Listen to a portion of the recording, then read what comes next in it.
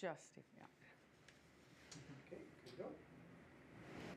I'm Valerie Pringle, and this is Thinking Positive, which is a web series marking the 25th anniversary of the Canadian Foundation for AIDS Research. And I'm delighted to be sitting across from Stephen Lewis, who knows more about this pandemic than most people. I mean, talk is now of an AIDS-free generation. Is that way overly optimistic? It's realistic in the sense that all of the science is there. We know how to confound the virus. It's probably unrealistic in terms of time. There is still so much to do. There is so much left out. There are so many people infected. There are so many high-risk groups who need attention that it's going to take quite a while to get to the AIDS-free generation. And I think for the first time, what we gave in 2011 over 2010 was absolutely flatlined. The bulk of the money now comes from within the developing country budgets themselves, which no one thought was likely even 3 or 4 years ago. We talk about ending pediatric AIDS, but there are still 300,000 kids being born HIV positive every year. And frankly, we pay almost no attention to the mothers whatsoever. We've just recently discovered that women are as important as the infants they bear. The fact that there are over 3 million kids who are living with the virus between the ages of 6 and 15 and have no treatment whatsoever at the moment, that's an appalling truth. And there are over 30 million people who require treatment, of whom about 8 million are getting it. So it's a huge cost. It's a determined, methodical focus, which is still lacking. And then everybody suddenly discovered that in parts of the world where the transmission isn't heterosexual, as it is in Africa, where it's men who have sex with men, or injecting drug users, or sex workers, or prison populations, particularly in South Asia, Eastern Europe, Central Asia, Russia, the pandemic is exploding. It's going up, not down, and that's a real worry. Where do you see solutions? Where do you see things that are actually making a difference and working? The only place I see it, without being excessive, is on the ground. It's at community level.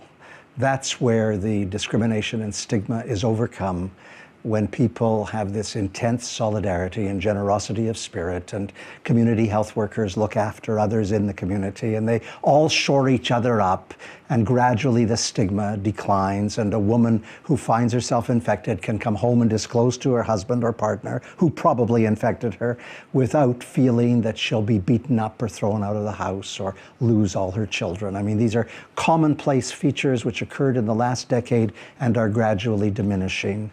But the stigma is awful. The stigma is unbelievable everywhere in the world. Everywhere. It's the most powerful and debilitating force. Even in the West. Oh God, yes. Oh God, yes. The fact that African-American men in the United States, who are now the single greatest rise in infection levels in the United States, or African-American women, they can never disclose. They're under horrendous community harshness. And I see it all the time in Africa. I see it all the time. I was in Russia not that long ago speaking on injecting drug use, and all around me were surly faces of anger to think that a drug user should have the right to live. I mean, it was just it's the intensity of something that is sexually transmitted or transmitted in a way which does not receive universal approval. And it's heartbreaking because the pain that is suffered by wonderful people who happen to be infected. It's amazing that you can still be saying these things, 25 years later. I mean, I know. And I think a lot of people in Canada would still be surprised. They'd think, oh no, we've beaten that. Didn't Princess Diana shake a hand? We thought we got rid of stigma. Yeah, it's fascinating, isn't it? And it's also so true in Canada around the Aboriginal populations, so true in the downtown east side of Vancouver.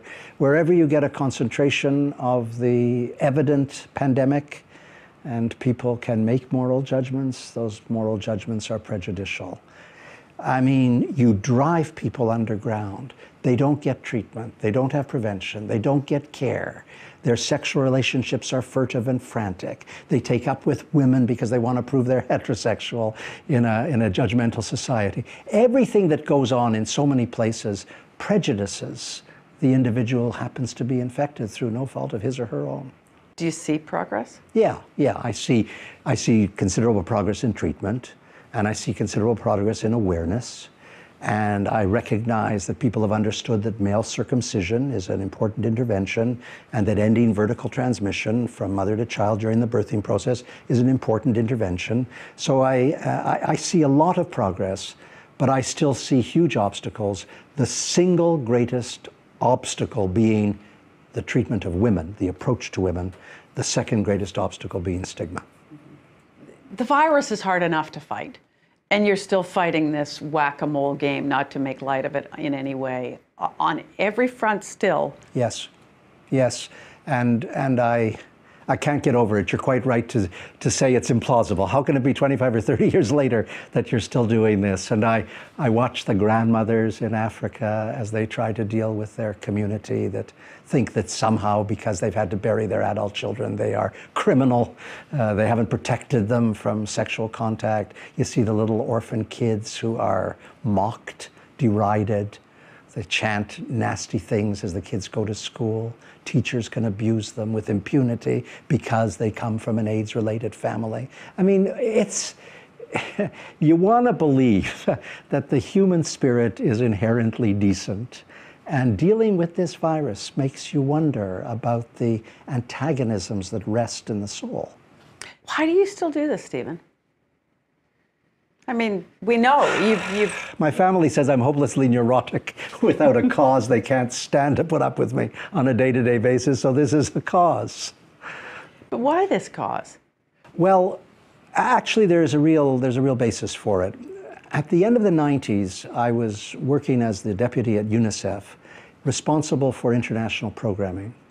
And every time we thought we were making progress in Africa around, for example, immunization of kids, we found we were falling behind because more kids were dying than were living, and we didn't understand it at first until we suddenly realized it was the virus. That AIDS was complicating everything, and not only complicating, but sabotaging everything.